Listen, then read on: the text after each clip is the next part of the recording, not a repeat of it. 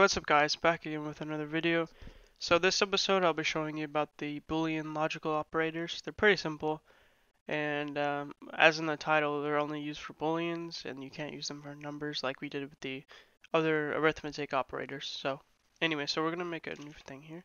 Oops. Boolean Operators. Okay. And then there's like a bunch of them kind of, but we're going to go over like the 6 main ones. So anyway, we'll just demonstrate each one of these 6, and so yeah, we're gonna have um, we'll have a output statement for each one of these, but first we're gonna have 2 booleans here. Boolean x equals true, boolean y equals false. Okay, so we have these 2 booleans, right? So if we print them out individually, then we should get true and false, or their values outputted basically. There we go, so we get true and false. So let's see what happens if we use the AND operator. So to do the AND, we could do SOUT X and then AND sign and then Y. So let's see what happens.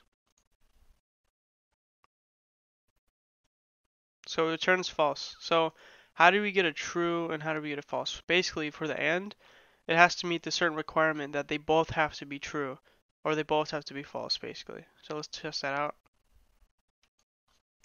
So if they're both false,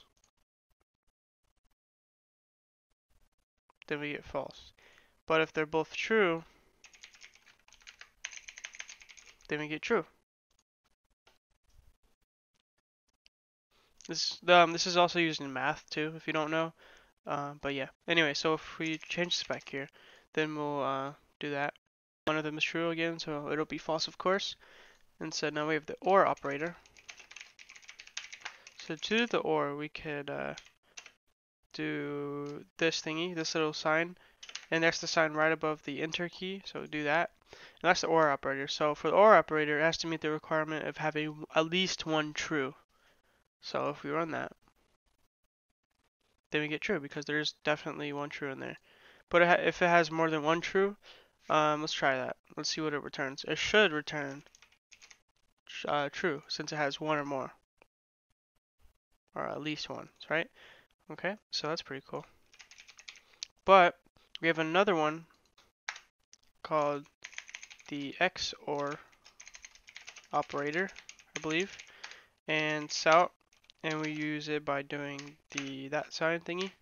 And what this one is, it has to have at least one, and actually only one that's true. It can't have at least one, it has to have only one that's true. So if there's 2 trues, then it won't work. But if there's 1 true, then it'll return true. So that's why we get that. So let's test that out. Let's have both of them true, and then it'll return false because it can't have both true. It can only have 1 true to meet the requirement.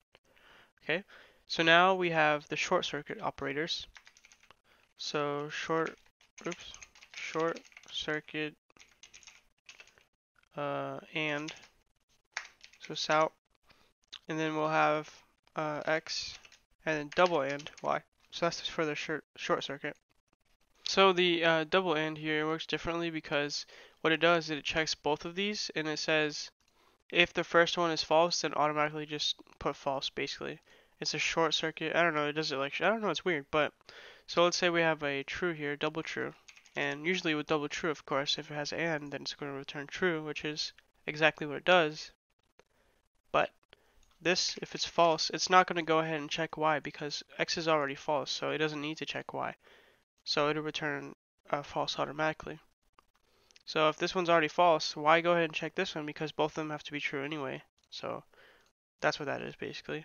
So there's another way we could do this. We could have like multiple. So if we put like a parentheses here and have multiple operations, so X is not equal to Y. So if this is false, if they're that's going to return false because X is actually not equal to Y, right? So we have AND. Then we say X is Y is equal to X. Same thing, pretty much. So they're both going to be false. Oh, we'll do one that's true actually, so we can demonstrate. So this is going to turn false automatically, right? But let's say we both have these as, not equal. Then we should get true, and we get true, that's good. So basically it's going to check the first one first. As long as this is true, it'll carry on. But if this is false, then it won't carry on. It's going to say false. So yeah, that's how you do that. So we have the short circuit OR also. Short circuit OR, which is basically the same thing, except that if the first one is true, then it's automatically just going to be true. It's not going to check the next one. If the first one is false, then it's going to go to the next one, basically like that. So if we have this one's false, so this one's that. Okay, so if we have double this, that's the short circuit OR. So let's see what this prints. This should print true, because at least one of them are true, so that's good. But if we have this thingy here, take off true. Let's see what happens. Then we get true also. So if the first one is true, then the second one is automatically assumed to be false or true. It doesn't even care. It's just going to check the first one. If the first one's true, then the whole thing is true basically. But the first one's false, it's going to move on to the next one because there's an OR, so at least one of them has to be true. So this is actually going to be an AND statement because they're both true, but it doesn't care because it's only checking the first one. The first one is true. So yeah, I hope that makes sense a little bit. Just play around with it.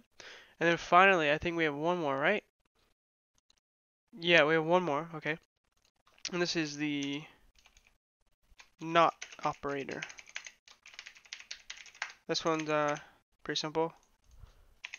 So it just returns the opposite. So not x will be, let's see what x is, true. So all it's going to do is return false. And then same with y. Y is true, so it's going to return false again too. And then so let's change y to false. So it should return true then, right? Because we're doing the opposite. And we get true. So that's it. Those are the basic Boolean operators, Boolean logic operators. So I hope that you enjoyed this little episode. If you liked it, leave a like. If you want to see more, subscribe, and I'll be posting a video every day, hopefully. And if you have any questions, leave a comment. I'll help you. And see you later. Peace.